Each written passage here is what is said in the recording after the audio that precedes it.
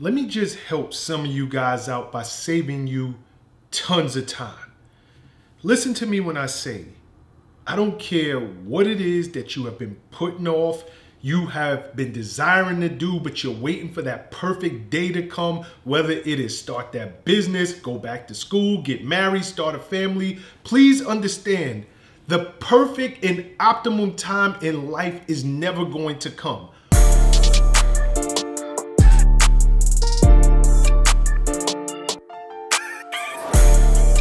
All of the stars are not just gonna align in your favor so that now is the perfect time to get started on whatever it is that you've been putting off. It's never going to happen. You just gotta make a decision and get started. So many of us, like we sit and we talk ourselves out of our own greatness. We talk ourselves out of what we could be or what we should be because we're so busy looking at the end result. We're looking at somebody who has already done something amazing. We're looking at this portrait that has been painted and it's just so pristine and so precise and it's this masterpiece. And we're like looking like, oh my God, I'm not ready. I can't paint that portrait. You know, I just don't have the skill set yet. It is a process. You don't have to be great. You just need to get started. Greatness will come.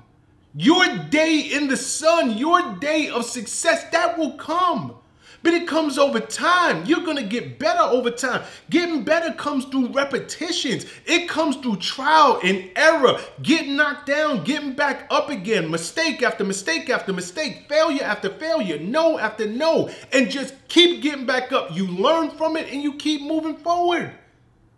But so many of us, you know, we impose this paralysis on ourselves because we're so busy, you know, thinking to ourselves like, I'm not ready. The time is not now. I'm not good enough. You know, I've never started a business before. What do I know about half the people who started business have never started a business before. And the other half who started it, they started, failed, and now they're going at it again. And what they learned the first time through their failure, they apply it this time and this business will be successful. But you just have to get started. So let me help you out because, you know, let's really look at this in very simple terms. So many people, let's just look at life terms, right? People are like, I can't afford a home. I can't afford a home. You're talking yourself right out of that. Why? Why can't you afford a home? You know, if you really think about this, you say you're looking at a $200,000 home. I can't afford $200,000 home. I don't have that kind of money in the bank. Okay, maybe you don't. But if you break down that mortgage over 30 years, you're looking at something like $1,400, $1,500 a month. Can you afford that? Stop looking at the whole. Stop looking at the end result. Like you can afford $1,500 a month, can't you? Most of y'all are paying more than that in rent right now. You could put that more money towards your mortgage and start your American dream. Start your family in your house.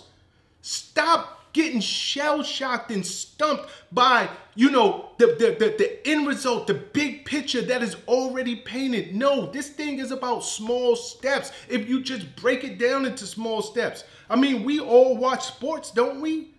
We see at the beginning of any season, I don't care if it's Major League Baseball, if it's the NBA, whatever it might be, the NFL, every team starts the same way. One game. You see them getting interviewed and all they want to talk about is this game today and then what is next. That's it. They're not focused on the championship game. They're not focused on the World Series because that is too far ahead. I need to get my wins like today. I need to focus on this win and tomorrow's win. Let me start, you know, just focusing on preparing for what's in front of me. We look at one of the greatest athletes of all time, Floyd Mayweather, 50-0. Do you think Floyd Mayweather became 50-0 by focusing on Conor McGregor fight back in the days when he first got started? Do you think he was focused on, you know, the fight with him and Canelo or the fight with him and Manny Pacquiao? No. He had to climb the ranks. And then when he got his weight up and his brand meant something, then he can go after those big dollar fights. Stop worrying about that. No matter what it is that you want to do, the greatness will come. If you want to be Steph Curry of the world, the next Steph Curry of the world, pick up a basketball. If you want to be the next Robert De Niro, Al Pacino, Denzel Washington, Leonardo DiCaprio, go to your local acting classes. Do what it takes. Just get started because it will come. I don't want you guys to miss out on all that life has to offer you just because you're so afraid to get started. Stop worrying about the end result. That'll come. You're going to be great. You're going to be great. You have the talent. You have the gift. And if you wasn't born with talent and you wasn't born with a gift, guess what? Work ethic, beating at your craft every day. I'll take that. I'll take that work ethic. I'll take that desire to get in that gym, figuratively speaking, and beating at my craft every day over talent and being born with a gift. Because you will catch up and surpass people who were born with these gifts, but they were too lazy to do anything with them. Don't worry about being great. Worry about getting started. Peace and love. Make every move a power move, and I'll catch you all on the next video. What's up, guys? Thanks for sticking with me to the end of the video. Truly appreciate you. If you like anything you heard here today, go ahead and hit that subscribe button. And if you know anybody that can benefit from this message, feel free to share. Peace and love.